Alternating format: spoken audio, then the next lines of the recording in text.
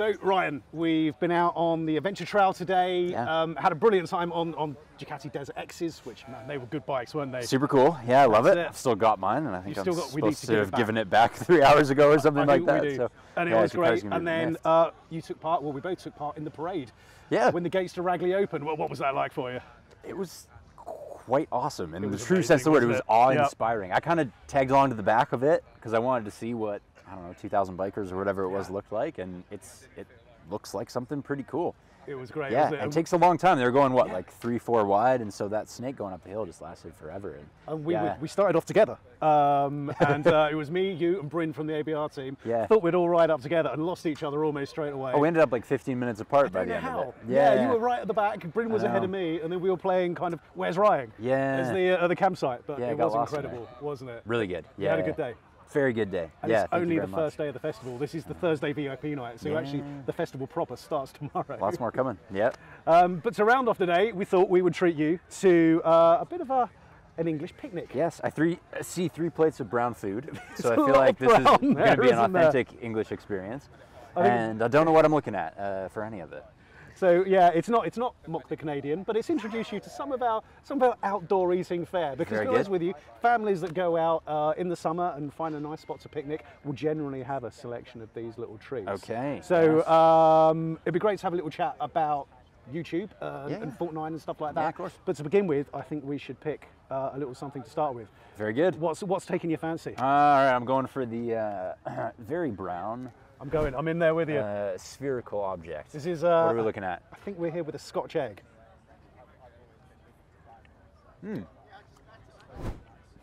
Dry. Super dry. Super dry.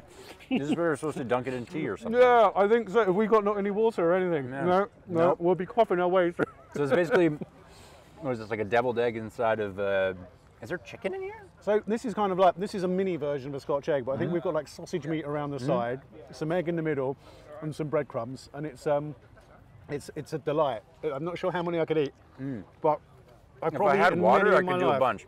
So to kick that off, we've had a great day. I know a lot of people have been coming up to you, saying hello, kind of saying how much they love Fortnine. One of the world's most popular YouTube channels, so I'm trying to swallow this Scotch egg. That's very kind. I know As now we talk. can't talk Yeah, because of the yeah. Scotch Shall I eggs. keep talking until it gets rid of it? We'll be fine. But it'd be great to find out a little bit how it all started. Yeah. Because I know, was it right that you were working as a copywriter or once you come out of university? That's right, yeah. I mean, talking just personally for myself, the story of Fortnine's, much bigger than I am. But for myself, I was writing a bit of freelance stuff for magazines in university, just answered a job ad. They were looking for a blogger at the time. This company was called Canada's Motorcycle.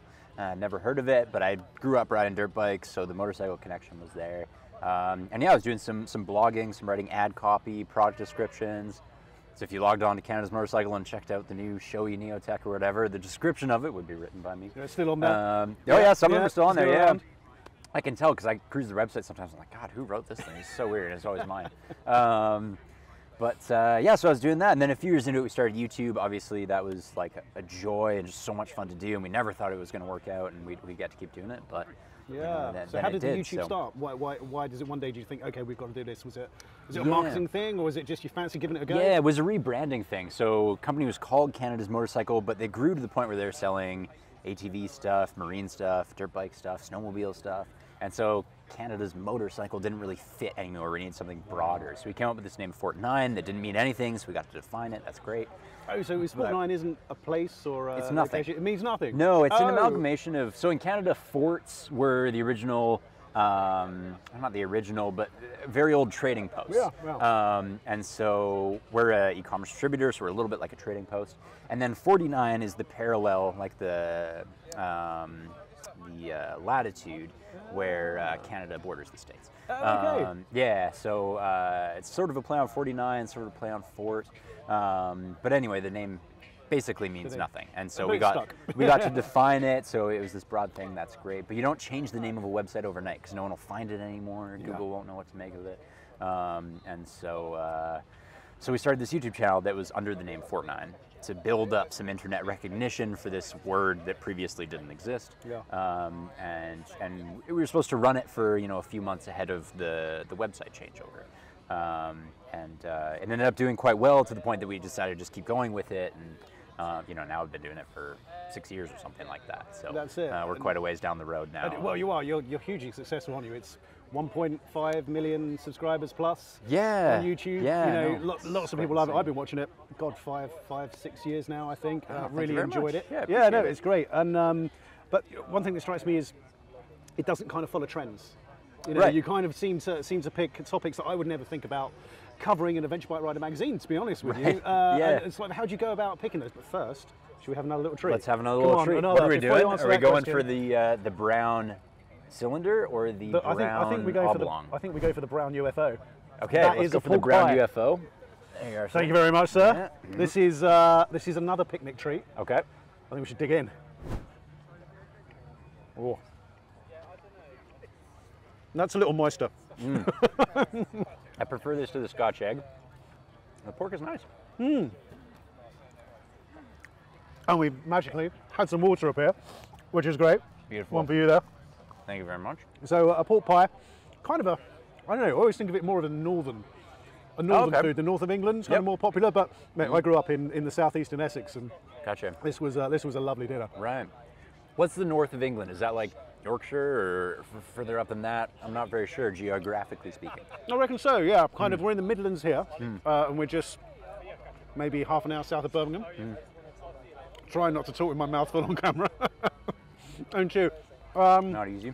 And then you go north, and get up to places like Liverpool, Newcastle, Right, okay. kind of Durham, places like that. Yeah. And you get to the north of England. And to be honest with you, I grew up in the south.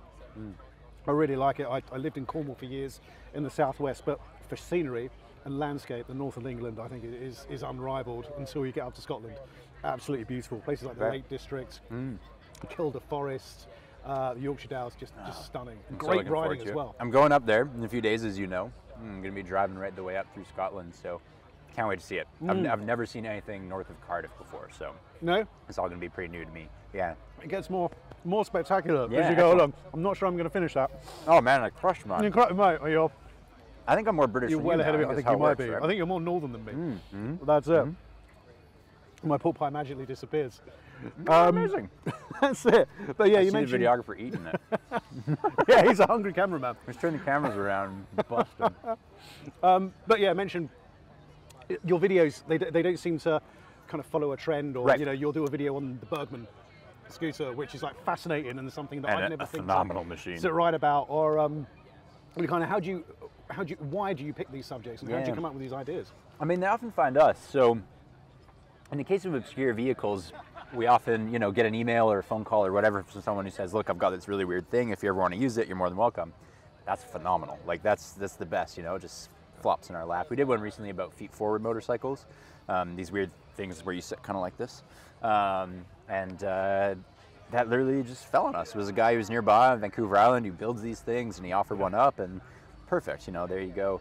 I think the other reason we don't follow trends is because we don't really get press bikes in Western Canada. Yeah. There's not a lot of press vehicles in Canada in general because it's a small country, and the ones that are here are usually out in Toronto, which is a long way from Vancouver. It's like the other side of Canada. Yeah, isn't it? it's a long way. So some 2 or 3 day manufacturers are yeah, if you were hauling, yeah, but most people would take more than that.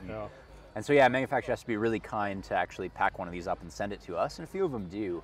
But for the most part, we don't get press bikes, so we just buy the vehicles that we're interested in, and it usually tends to be motorcycles that are 2 or 20 or 40 years old, and to me that's great because those are the stories that I'm more interested in. Anyway, although new bikes are very cool as well. Well, talking of new bikes, you've been looking around the festival here, and we've pretty much got every major manufacturer in the world here. I've seen with them their all, including bikes. some that we don't get in Canada. So. Is it? Yeah. Is it? How's it? Have you enjoyed sort of looking at those bikes and taking the Desert X for a spin as well? One of the newest ones. Yeah, I've enjoyed it immensely. Like I was checking out Benelli's CCM, something like that. We don't really get those. British I've brand, seen I a think, few, but I think they're kind of personal imports or something. New we don't really get. The electric scooters are just starting to arrive, but haven't seen a ton of them. So I've been walking around and sort of feasting my eyes on all the stuff that I've never seen before. Desert X was a bike I'd never seen before in the flesh. It's pretty special before today, and now I've had a day on it, riding the adventure trail, which is excellent. Yeah, immensely enjoyed it. Yeah. You know, I need to back it. You know, I want to ride it right after the T7 and right before the KTM 890 to kind of like really see where it fits into that picture. You know, from memory, it's definitely a contender and maybe taking the cake, because it definitely does visually. I know the suspension's better than the Yamaha. It feels as narrow and as nimble as the Yamaha did from how I remember it. So it's going to be up there. That KTM ride's phenomenal. I know you're a big fan of it, right? Massive. Yeah. I adore the 890 Adventure. The 890 Adventure are probably, I don't know, maybe my all-time favorite bike. Yeah. Maybe, yeah. I That's know awesome. It's not a looker. I know it's not. I know I've kind of been shitting on it all day. Now I feel bad because I know you're such a big fan. I do love the way it rides. I just hate the way it looks. But you know, it's hard to be negative about any of these bikes because I have so much love for that segment. To me, these are the adventure bikes that we should have had all along. To me, the larger adventure bikes have always been kind of wrong for the type of riding that people are doing with them. And these ones, you know, 80, 90 horsepower is kind of like right in the sweet zone. Yeah. Even less, 60, 70, and the weight and the size is, you know, for me at least, just right. So I've got a love for anything in that kind of I do hear. Although I do love hacking up the GS. I know. Luggage on the back, my wife on the back, zooming down to the Alps and just having a thoroughly nice time. I get it, and I'm fully aware that I'm the minority in that sense. No, you know, but that's the joy of adventure biking, isn't it? Yeah, that's lots of different things for different folks. Some people will jump on a TRF 250L and disappear off around the world and be really happy as well, won't they? Yeah, it's all good. It's all good. Fun. It is. Yeah. So, what should we do next? I was hoping you were going to say that. Still hungry? Yeah. Right, what are we thinking? I feel like we should finish off this savory plate here. So we have a final. So we've got a brown object of nondescript shape. I'm not going to lie, here is one of my favourite treats in the world. All right, I'm going to give you the big roll. piece then. All right, I've eaten far too many of these. Okay, so sausage roll. So this I know. We have lots of these in Canada. Do you? When I was a kid and my mum used to go out and buy cakes for everyone, I always used to get a sausage roll. It was just a savoury treat. That's fantastic, yep. Ooh. It tastes like childhood to me. A little bit of mustard, a little bit of ketchup to dip it in. Oh yeah. That might add some color though, so maybe, you know, I don't know, it might ruin the beige thing that you have going on. It might. So sausage rolls are a big thing in Canada, are they? Yeah, you see them around a lot.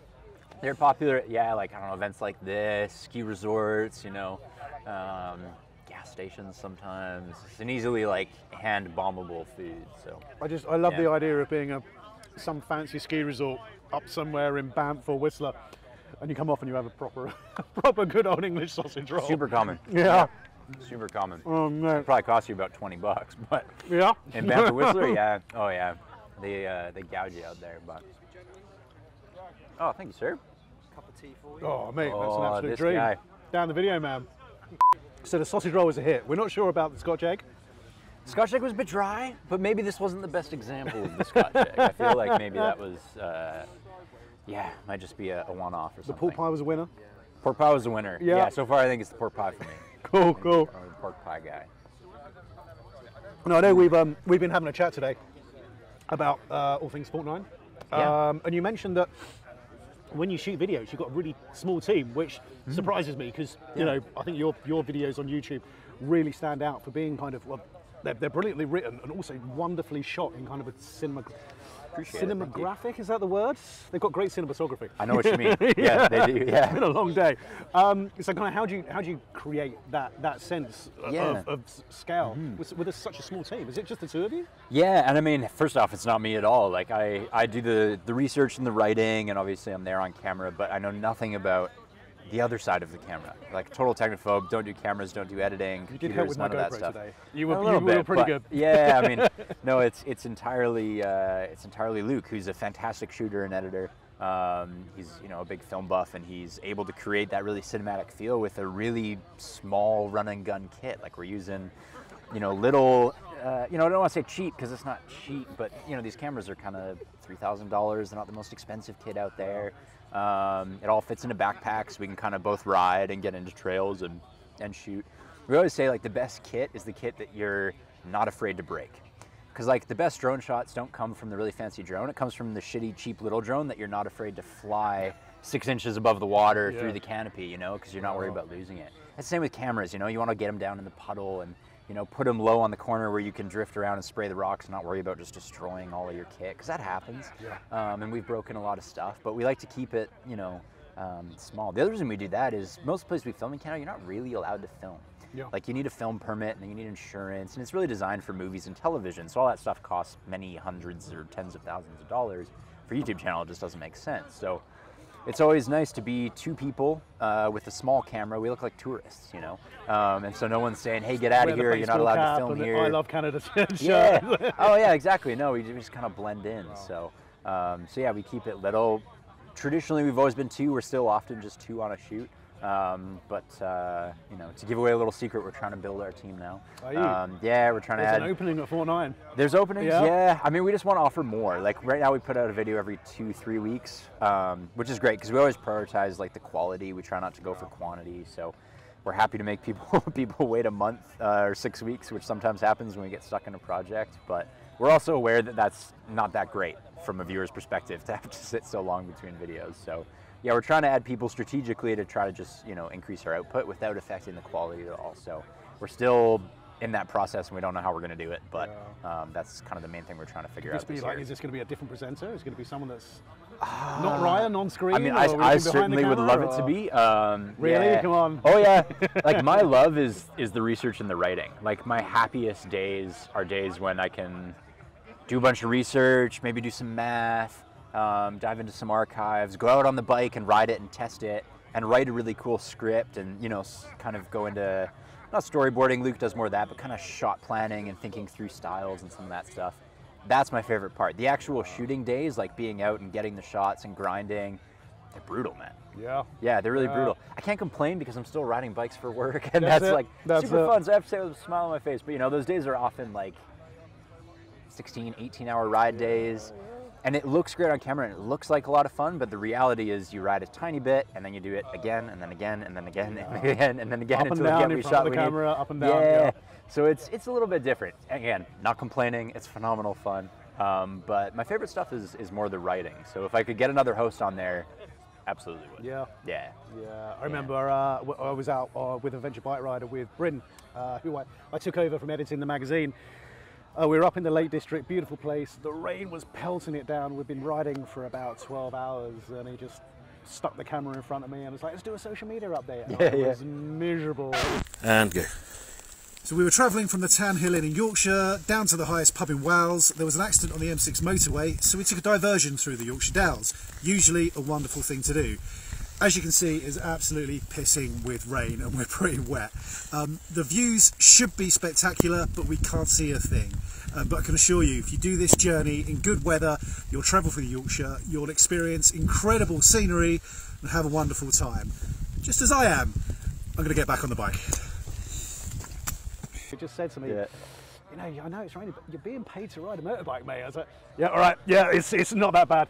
It's really not. I'm getting paid to do something I love, even in the rain. Yeah, even in the rain. You were talking about filming in Canada, and I know you're based in Vancouver. Yeah. And I'm a self-confessed Canadophiles. I told you earlier, I love it. I'd spent a bit of time living out there very briefly, visit as much as I can. Nice. And I'm always fascinated to see where you're filming, whether it's like a back lot in Vancouver, or it's kind of one of the forests nearby. It's stunning, but what do you reckon to the Ragley Hall Estate compared to that today when we were going for a ride on the 20-kilometre trail? Oh no, I mean, this place is beautiful, and this type of thing doesn't exist in Canada at all. No. You know, this estate that's like, I don't even know, how large is this thing? Like 300, Julian, our chief bike tester, was out with us today. So yeah, 398 acres? That sounds about right. Something like that? I don't know. It's enormous, and yeah, it's manicured, and it's all lawns, and it's mowed, and there's trees, but they're placed strategically. You know, I think you were saying today that there was a designer who came and Capability Brown. That sounds right. Yeah. Sort of did it to make it look a little wild, but not too wild. You know, it's like if very Disney approachable. did the English countryside. Yeah, and then have a bit of sheep, but there'd be like a hidden trench, so they couldn't get too far away. It kind of, you know, like that stuff is really neat, and it makes for a beautiful, you know, backdrop to ride in, and something that's totally foreign to me. So. And this was your first time riding off-road in England, wasn't it? Yeah, it is. Yeah, first experience of it. So felt good. It's a blast. Felt really good. Yeah, really good. Very different. I was saying, you know, when we were riding on grass is not really possible in Canada. So no. Yeah, it just doesn't exist. The only grass is on people's lawns, at least where I'm from. You know, as soon as you get out into the boonies, places where you can ride, it's either logging roads or trails. Trails are usually dirt or rocks. Yeah, that sounds like not a heaven lot of to me. grass. Miles and miles of backcountry. But I guess that's the joy of the ABR Festival. You got tons of over. it. Yeah. We've got 20 kilometres to ride, which Plenty. I guess to yourself might not seem a long way, but here in England, our what we call green lanes, our on-road but unpaved roads are often pretty short. You might have a mile or two, go for a ride on the road, a mile or two. So to have 20 kilometres through this magnificent estate, it's just it's a godsend. Yeah, it really is. Yeah, it's a really cool thing to have. I'm hoping to get out there and ride it tomorrow. So. You may hopefully on that Desert X again. That's the plan. I think I saw you eyeing up a crumpet. I'm eyeing a crumpet. Well, I think we should have gone for the crumpet first because they were toasted and warm when we started them. Have you ever come across a crumpet before? I mean, I didn't know what a crumpet was when I first heard the word, and I thought it was something, you know, obscure and exotic. And now that you've brought it out, it looks basically like what we call an English muffin. Which I don't know if that's right or not, but it looks like that. Well, crumpet is also kind of an older-fashioned word for an attractive woman in England as well. Oh, okay. There you go. So if I order a crumpet, I might get you don't know what you're going to get. Okay. But I think we've got one here that's just butter, or I think we might have some Marmite. Is that right? Rest or Marmite? Down the video, man. Well, I'm definitely going the Marmite. This one looks really Marmite-y. So Let's do it. Let's do it. And they're cold. But hey, so you guys to add a brown thing to a brown thing. Brown on beige. You can't beat it. Well, they're cold, but they're good. That's really good. I do love a crumpet. And it's not quite an English muffin, at least not the way that they are in Canada. That's like softer and spongier. I'm going to have to go out to Canada and get an English muffin. Yeah, yeah, it's a different thing. That's really good. I have had Marmite before, I confess. I'm a bit of a Marmite fan. So. Are you? You're a fan? Yeah. There we go. Make an Englishman of you out. Just don't tell your Welsh family. Yeah, I know. They'll be upset about that. So you said your favourite time is when you're scripting, researching, looking up the math and the science. Can you... excuse me.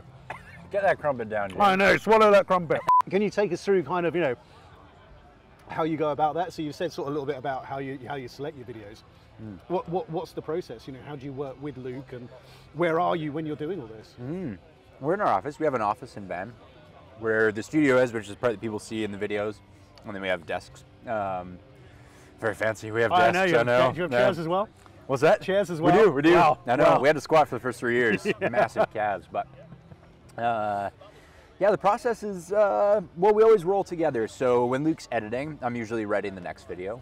But it's always like super dialectical, you know, like he's pitching on the script, I'm always pitching in on the edits, like we really work together like that. So yeah, he's always aware of the ideas that are coming up ahead of time, because I'm usually like, oh man, like 15, 20 ideas ahead of where we're actually shooting at. So he kind of knows what's on the horizon, and so I'll say, hey, this is next, I'm gonna start diving into this script. He's okay, cool, so he can start thinking about it stylistically, what might match the content. Because that always makes the best videos, you know? Yeah. Like we've done a few, you know, more investigative topics that we've kind of done film noirs with, and that kind of fits, right? Because it's a detective thing. So we try to do that sort of thing, like match the style to the content. So he's thinking about the styles while I'm writing and researching and doing the script. Once that's done, you know, him and I meet, we talk through it all, we plan locations and shooting days, sort of a rough schedule. Then we go out and shoot it. We have our sort of production time together, and then after that he dives into the edit. He's kind of on his own then, and I'm working on the script for the next one until he has a first cut. Then we watch it together and talk about, ooh, how can we make this better? Maybe we should change this, change that. Second cut, third cut, fourth cut. What's that dynamic like? Is it like with our man Dan the Video Man, where I suggest something and I get a withering look and a big huff? Oh, well, I think because again, I know nothing about editing and computers, right? So I'm in this kind of like dreamland where I'm like, hey, why don't we just change this and do that? And Luke's like, man, that's not at all possible, you know? Like this was shot it's gonna cost 100 and grand whatever, like, you know, yeah, exactly. You know, my ideas are just are completely unreasonable a lot of the time, which is great. He teaches me a lot. But he's very patient. He puts up with it, and yeah, usually it's kind of, you know, 3-4 cuts before we're at, you know, the final one, and then it's immensely satisfying to sit down and watch the final edit together. And do you have like a little viewing party, or it's just the two of you? Not really a party, but because you never know when the final cut's going to be, right? So we know we're getting close, and we'll say, yeah, you know, let's sit down and watch this cut, and we watch it, and we're both loving it, and then we both kind of look at each other and we're like, this is it, right? Yeah, this is it, you know. And then we know that it's the final one and it's done, and then then that feels really good. Goes up on YouTube. We, usually have video going out a matter of days later because we're always late, and it's like school. It's like 2 days before it's due, we're getting it done, and then it's on to the next one. So yeah. And what's it like now? Because you put a video up and immediately there's 5, 10, 20,000 people watching it, but you've also probably got hundreds and hundreds of people commenting on it, and some criticism can be quite stinging, no matter how successful you are, isn't it? Very wounding. But it's very wounding. Yeah. But is it great to have that interaction with the people watching Fortnite? Yeah. It's my favorite thing about YouTube is the immediate reaction to videos, because we've just finished it. We've just finished the final cut, and we think, yeah, this is good. You put it up, and you have immediately 1,000, 2,000 responses to it, which is brilliant. Maybe back in the day you had to organize screenings and you do it for maybe a few hundred people and you get some feedback. But here it's like, oh, we may have a few 100,000 viewings within the first few days, and so you get all that feedback right away. It's awesome. Keeps you really sharp. If I mess anything up, I know immediately, because it's the first thing that people pick out in the comments. It's like, oh yeah, I really should have done better on that, and researched that more or got that right. So it does increase the pressure to be correct, which I think is a really healthy and good thing. And then, yeah, just I read every comment. I go through them all. Because there's lots of them, but that's really where we learn how we can be better for the next video. Most of them, a lot of them are just kind of, wow, this video was great, or hey, this video was shit, and you don't learn much off those. But buried in there's loads of comments that are really handy. And people say, hey, you should have shown this more, or I wanted to see this, or I wanted to know about that, or why didn't you bring this up? And those are the things that really inform the next video. Yeah. Have any made you cry? Cry? No. I don't cheer up easily. Honestly, maybe there was a bit of a curve where I took it personally, but pretty much from day one, it's like right over my head. Yeah, I don't get too bent out of shape about comments. So it's all right. And you don't need to finish that crumpet if you don't want to. Oh, I'm finishing the crumpet. It's okay, because we've got more to go. The crumpet's delicious. I'll finish the crumpet, but tell me what we got next. We're on to the third and final plate, which is our shortbread. We got some Cadbury's buttons, and the English classic. This is pretty much in every child's lunchbox up and down the land. It was like a daily occurrence for me, which is a penguin. I've never had the penguin. You never have the penguin. And what was the other one? So we got shortbread. Shortbread. Okay. We got buttons. Yep. And a penguin. I think we should go for the penguin. Let's go with the penguin. Part of the ritual of having a penguin is reading a joke on the back. There's a joke in here. There's always a joke. I haven't done it in years. Tell me a joke, James. How does a pancake? No. How does a? I got that wrong. There we go. Give it another try. It's kind of folded over, so I can really half it. How does a penguin make pancakes? I don't know. With its flippers. Flipper I gotcha. It's not too bad. It's not too bad. This joke is actually quite ironic because it would not work in Canada. And it says, I'll tell it like a Canadian first. Why are penguins' shops so busy? Because the fish fillet, which doesn't work. But you would say because the fish fillet, right? Because the fish fillet. Yeah. It took me a minute when I read it. I was like, what? This isn't a joke. Like, how does that make any sense? But it's the fish fillet. Yeah, because the fish fillet. I think penguin needs to change their jokes if they're going to be in Canada. But it is a delicious treat, and a daily lunchbox occurrence. Fantastic. I feel like a school kid in Britain. No, so. So, you and Luke spend an awful lot of time together, creating some great content. Thank you. What happens for you outside work? How do you relax? Is it with motorbikes? Do you get as far away from them as possible? Yeah, I mean, I think I have a bit of the curse that, there's that saying, like, whatever the cobbler's kids go shoeless. It's like, you ride bikes all day, and at the end of the day, you don't want to hop on a bike, which is fine, because I ride bikes all day and I enjoy the hell out of it. And I've spent 12 hours in the saddle, and I go home and all I want to do is read. And that's pretty much what we do. I have the great fortune to be married to a librarian. And so books are kind of the passion for both of us, cool. and we spend pretty much all our time reading. Like we were talking about shows earlier, right? Everyone's saying, oh, you gotta watch this, watch that. We don't watch TV. No. Yeah, it's all just kind of books. Occasionally movies. Yeah. We do a lot of outdoorsy stuff, like hiking is fantastic in Vancouver. Canada's perfect for that sort of thing. Yeah, exactly. Where we live, we can go swimming in the cove pretty easy. Yeah, skiing in the winter, snowboarding, snowshoeing. Yeah, all the mountain sports really. Mountain biking. Yep. Which is phenomenal training for motorcycling, actually. Oh, really? What, Yeah. for the thighs? There's a strength element, but also just the balance aspect of it and the sort of reaction time stuff. Everything tends to happen a little quicker, and all your inputs have more effect. So yeah, I find it super useful for off-roading. Like mountain biking seems to be kind of handy. Cool. And you mentioned you're a big reader. What are you reading at the moment? At the moment, I'm reading Jonathan Strange and Mr. Norrell, which is a fantasy novel. It's not normally the type of thing I read, but I read Piranesi, which is a book by Susanna Clark. I think it's Susanna Clark, same author. And Piranesi is fantastically good. Yeah, so I just was so impressed with it that I went on to read her next one. Nice. But yeah, went through the Hilary Mantel trilogy recently, which is all the books about Thomas Cromwell. Oh, yeah. Which was kind of cool before coming to the UK because there's all these spots that are relevant to his story and stuff. And man, those books are phenomenal too. Yeah, I could talk to you for hours about books. Well, 'cause I was the hell out of all the viewers. Talking to you about one of my favourite books, actually a book that, some melting chocolate, a book that my dad passed on to me. Jupiter's Travels by Ted Simon, and we've got Ted Simon's bike up on the concourse. We've got a concourse here at the ABR Festival of vintage, interesting, retro, and just fascinating bikes. And Ted, who you hadn't come across before, right, Ted rode around the world.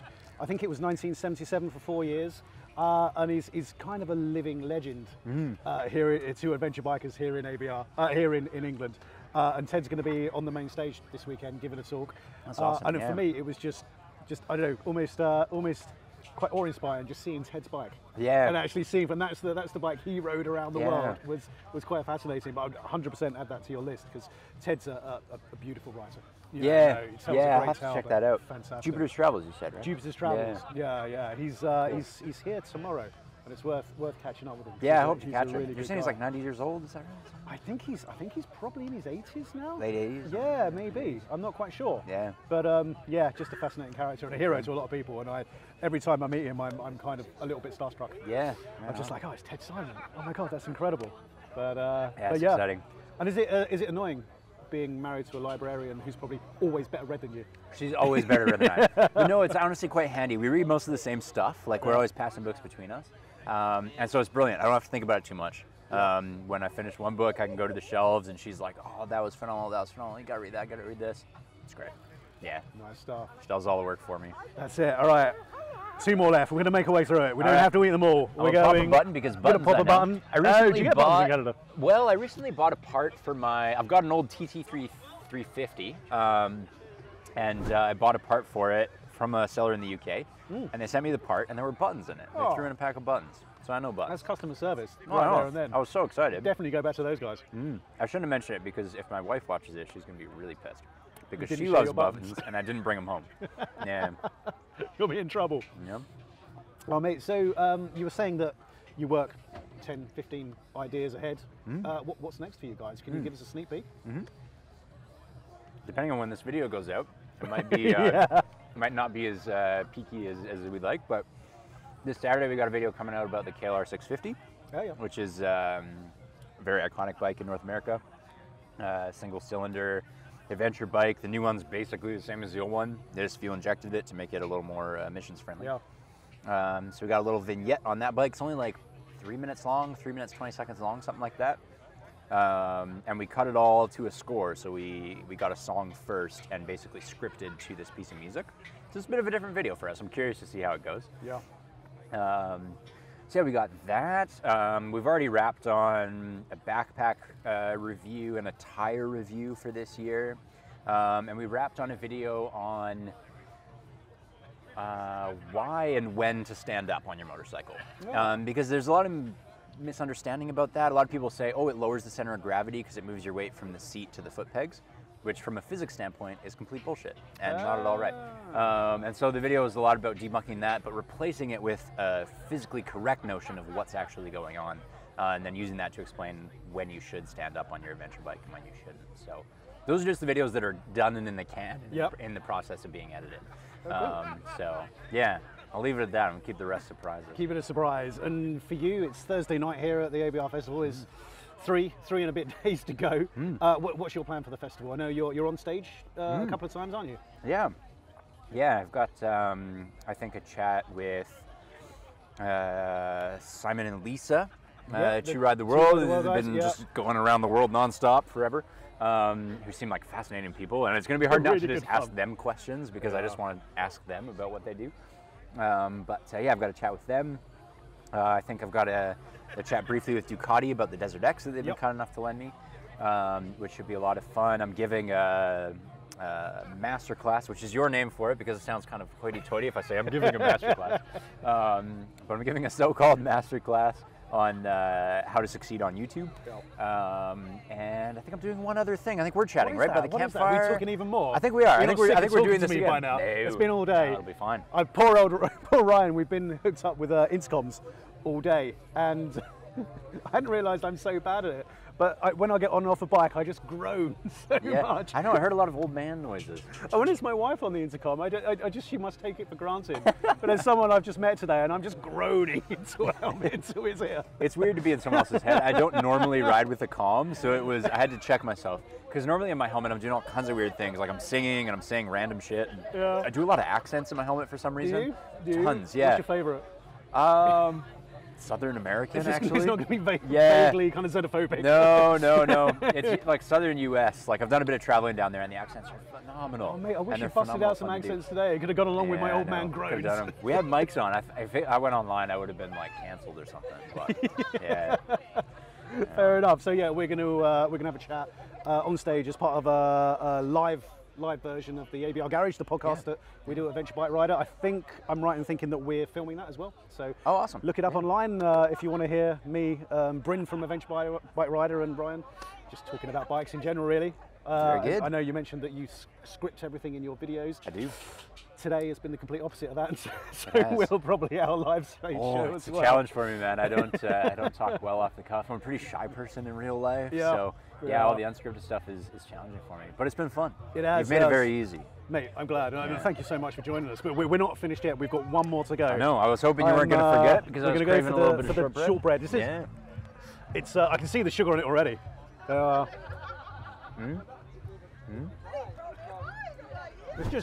It's creamy. It's good. Yeah. It's sugary. It's sweet. Is that a dipper as well? Would people dip that in tea? Get dipping. I wish I hadn't drunk all my tea. Pretty dry. It's quite dry, isn't it? Oh man. But you can hear music in the background. The party's getting started here. I did see a photo of you yesterday. I don't think it made social media, but of you and a colleague of ours at ABR Will on stage. Were you guys, because last night you stayed over, but the festival was empty. Were you actually singing on stage? Will was. Was he? Yeah. Not me, I'm terrible singing voice, but yeah. We were here the day before the event. Cool experience to be in a place that's set up for 10,000 people, and there's 2 of us here. Yep. Just walking around, being in all these empty places, going up on the stage, like all the little kid stuff, you know? That's it. Yeah, it's tremendous fun. We've got Dr. Feelgood playing tonight, who I've heard about this, rhythm and blues band. Alan, who founded Adventure Bike Rider, he's a huge fan of them. Excellent. And they're from the next couple of towns along from where I grew up, so it'd be great to see those guys. Cool. And just, what's the plan for the next few days apart from speaking? Just to get riding, enjoying the music? Yeah, I'm just hoping to ride, I'm going to eat, just meet lots of people, you know? We are. Everyone here is super friendly, like so welcoming. So yeah, really just chatting with people is kind of the thing I'm looking for. It's the highlight of the trip for me. So. Well, mate, it's been a great day. It's been a really good first day. You've made it a fantastic first day of the festival for me. Thank you. And the rest of the team. And looking forward to having a great time over the next few days. Yeah. It'd be great. Thanks for the chat. Appreciate it. Thank you very much. Cheers. Hello, Adventure Bike Riders. If you were at the ABR Festival last year, then you know how sweet it was, that I wanted to come back. Well, this is my happy announcement that I'm going to be back. And they've invited me to come 23rd to 25th of June, 2023, and it's going to be back at Ragley Hall in Warwickshire. Maybe I pronounced that slightly better this time. I'm going to do some talking on the main stage, the campfire stages, so hopefully you'll see it there.